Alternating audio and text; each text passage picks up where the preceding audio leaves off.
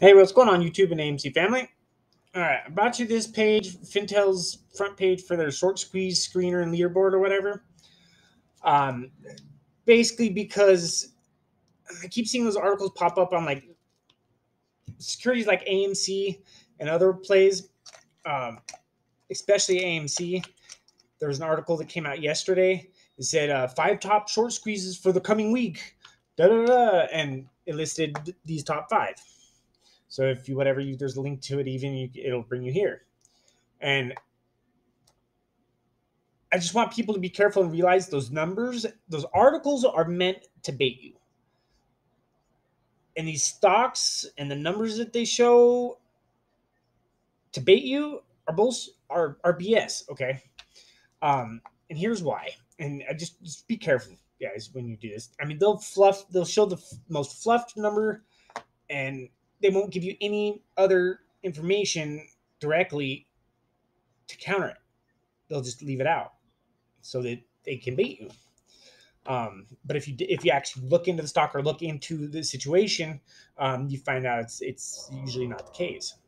And with these top four, it's definitely not the case. In that article, it fluffs them up and says, "Oh, they're gonna squeeze this week," which they're not. They're not. I'll bet. I'll bet my left hand. And some of these plays you can make a little bit of money on because they generally do go up a little bit. Sometimes a decent amount, but if you do get into any of them that they ever list like that, just be very careful and pretty much know not to stay in expecting a squeeze. Expect to run up, maybe a little run up or something, and get out. Don't stay in still thinking, believing it's going to squeeze, because then you're going to be left bag holding, and that's what they're counting on. But anyway, like the numbers they show in fluff is like the 73% short interest of float for SPRT. That number fluffed, and I'll show you why. And it's probably not even slightly correct now, even more even. And then TKRT, the borrow fee rate is, and so on. So, they list whatever number they can find that's the most eye catching for that um, specific stock, just to bait you. Especially those ones that say short squeeze plays. I mean, I wouldn't play any of these as a short. It definitely is a short squeeze play. So I'm going to show you up a graph that I made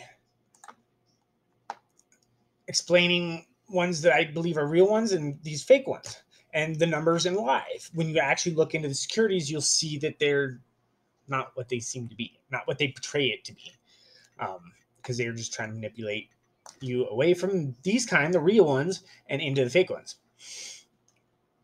Okay, so in this graph I made, it says real short squeeze potential versus pump and dumps made to look like easy short squeeze plays. You think, oh yeah, it's easy, especially with 73% short interest to float. Yeah, that's what they want you to think.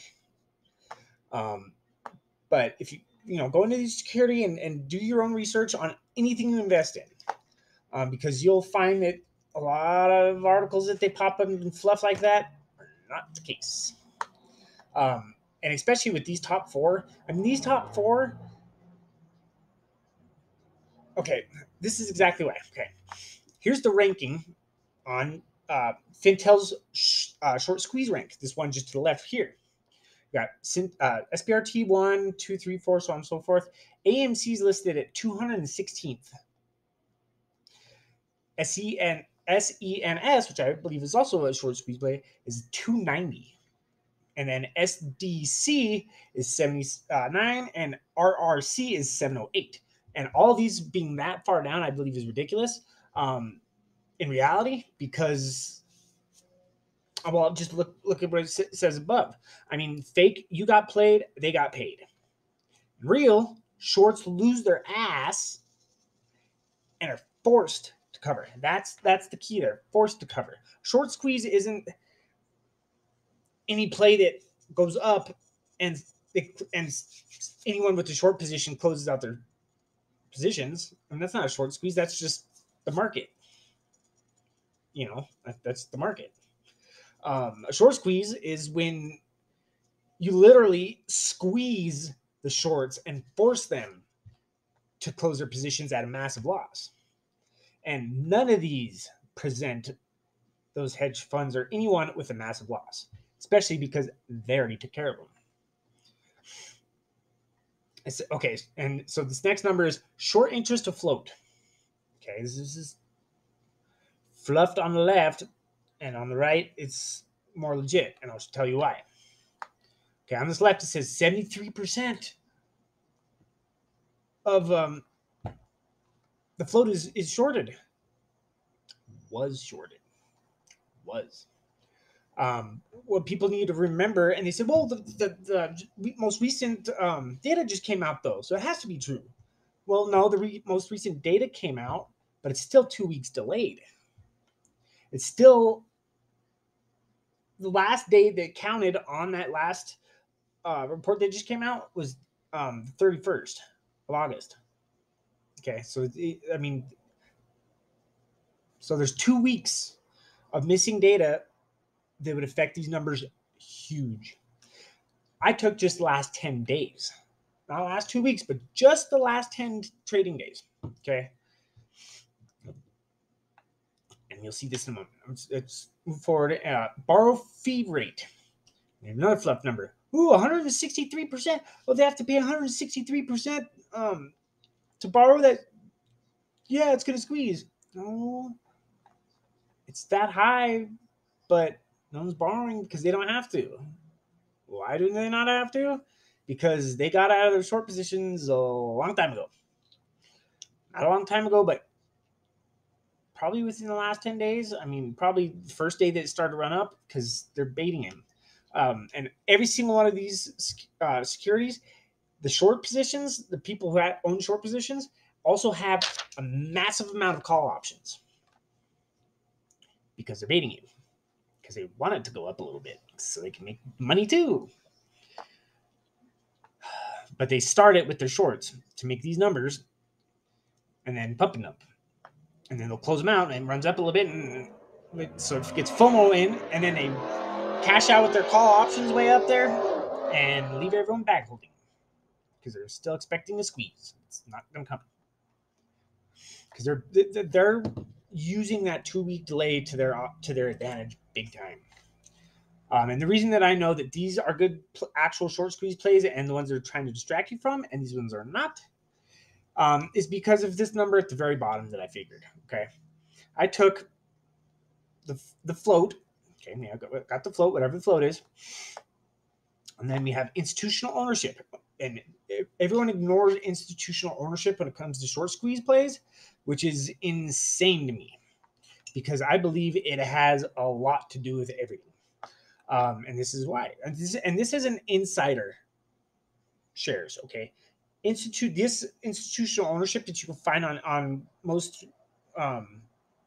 platforms when you look up the information on a stock, that institutional ownership is not I mean that institutional ownership is part of the float. I mean, that takes away from the float. It's not that separate from the float. Every institutional ownership takes away from the float. So you would float minus institutional ownership. Okay, and that's what I did. Why I did this, because I took all the floats, then we have our institutional ownerships and our shares short. Okay, so you add the shares short with the institutional ownership, add those together, and that's what you have. That's in total was taking away from the total float. So then you see almost as close as possible exactly how many shares are available. And it shows here. Okay, and this one's a little bit up there, but that's besides the point. There's a different one that I have a reasoning for SPRT not being a one, but and this is the equation. So you do institutional ownership plus short interest equals the percentage of the float. So you do institutional ownership plus the short interest, add those together, and then you divide that number by the float, and you get what percentage of the float is taken up by that group. And these ones on the left, two out of the three, I mean, two out of the four are ridiculous. I mean, only 35%? Really? That means there's might be a crap ton. And then same thing with that. So there's not like it's you could really even squeeze that. Um, and I don't know how in the heck they got these borrow fee rates.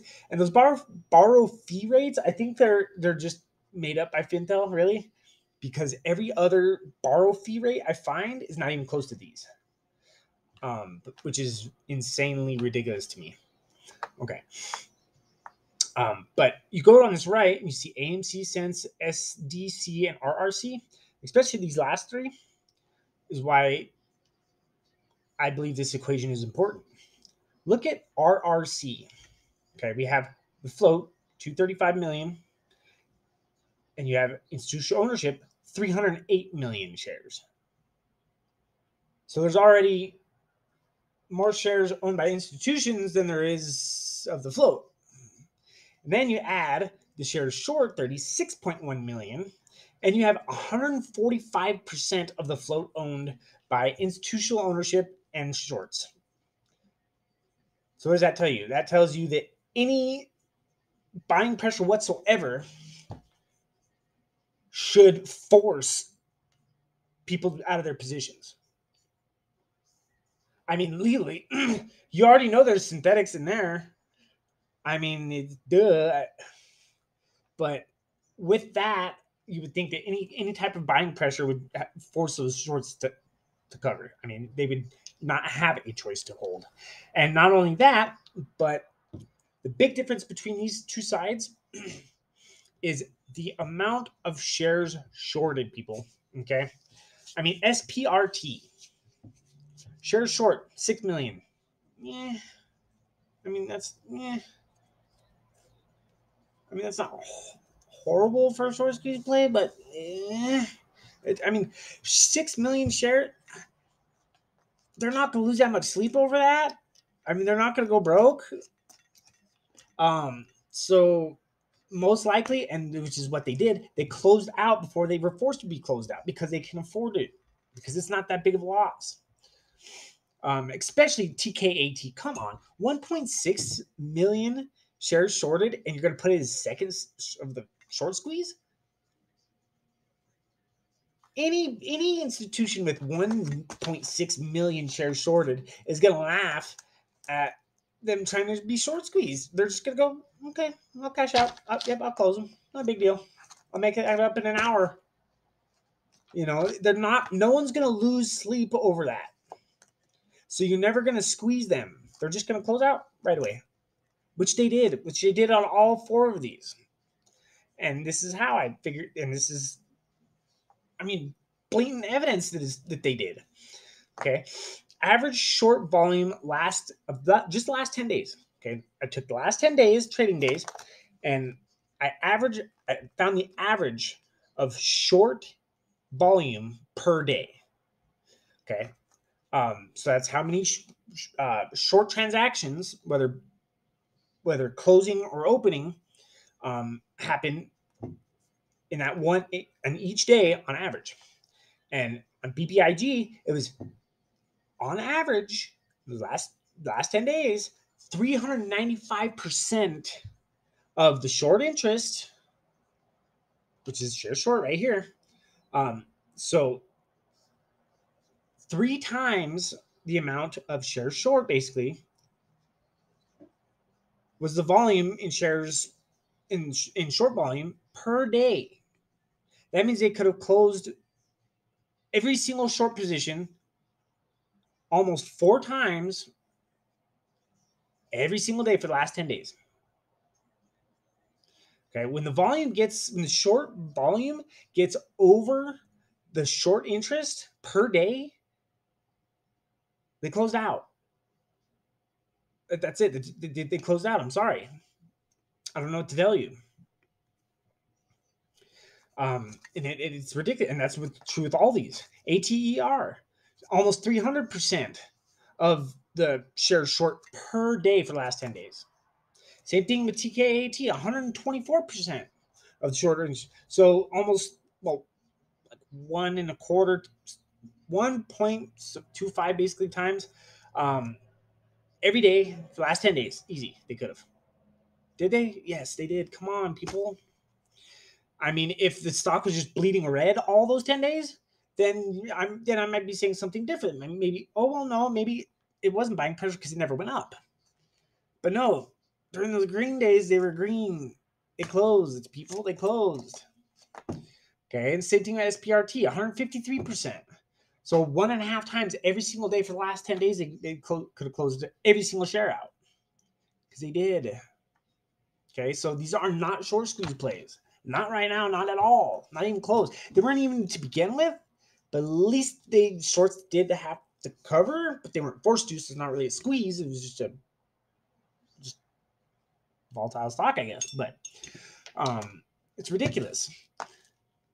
And these ones are the real plays. You know why? Because 95 million shares shorted would hurt being forced to cover. I mean, come on. That would hurt. So there's a lot more at stake.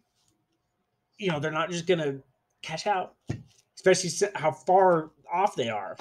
I mean, these ones aren't far off the mark from where they started their short positions.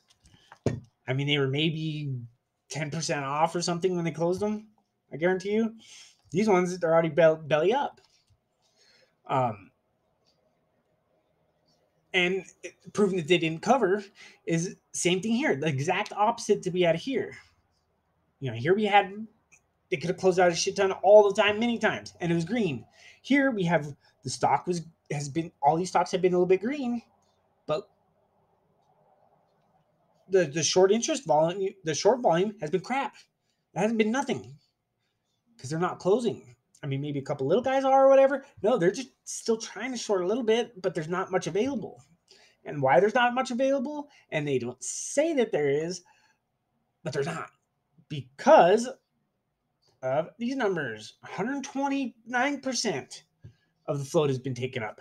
145% of the float has been taken up. 50%, 50%. I mean, 50% is not huge, but it's good. But you know, retail investors are a lot heavier than these two, so it's not going to show up in these numbers quite the same. But that float's already gone too. But that's why they're all acting the same, because the shorts don't want to cover because it's going to cost them a fortune.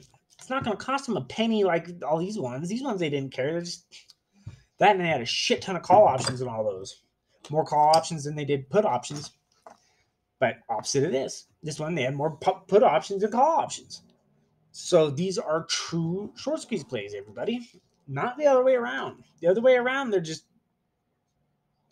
other way around, you got played and they got paid. So I hope this helped anybody with a little bit of education on this, because every time I see these articles come out and people jump into them and people get screwed, it's just not right.